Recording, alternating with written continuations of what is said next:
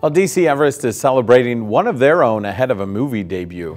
Skylar Witte's alma mater, is airing a special hometown premiere in her first starring role as an actress. Can you imagine? Very exciting. News 9's Alicia Gaffney spoke with her, and how she makes us Wisconsin proud. Alicia?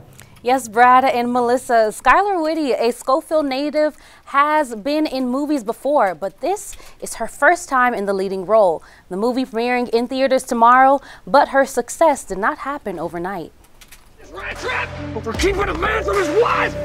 You don't come with me right now, a whole lot of innocent folks are gonna die.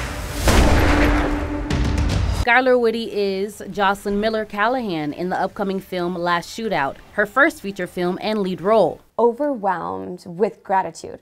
So grateful that I even had the opportunity in the first place.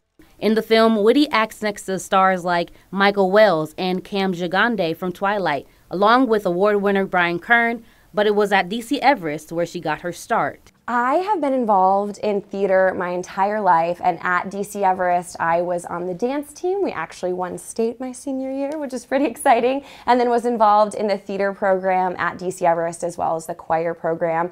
After she graduated from dc-Everest, Witte set her sights on becoming a lawyer, enrolling at UW-Madison and leaving behind her years in theater. In her sophomore year, she was crowned Miss Wisconsin, and at competition for Miss USA in 2017, she realized a life in production was real. And I was enamored. I had always kind of thought of that as a dream, but I think throughout my life kind of pushed it down, like what's realistic? And I realized production and working in entertainment is very realistic. She packed her car after graduating with a communications degree and took a chance on her dream. Tuesday morning, I got a phone call. It was a very quick phone call. We'll be sending you the script soon. Congratulations.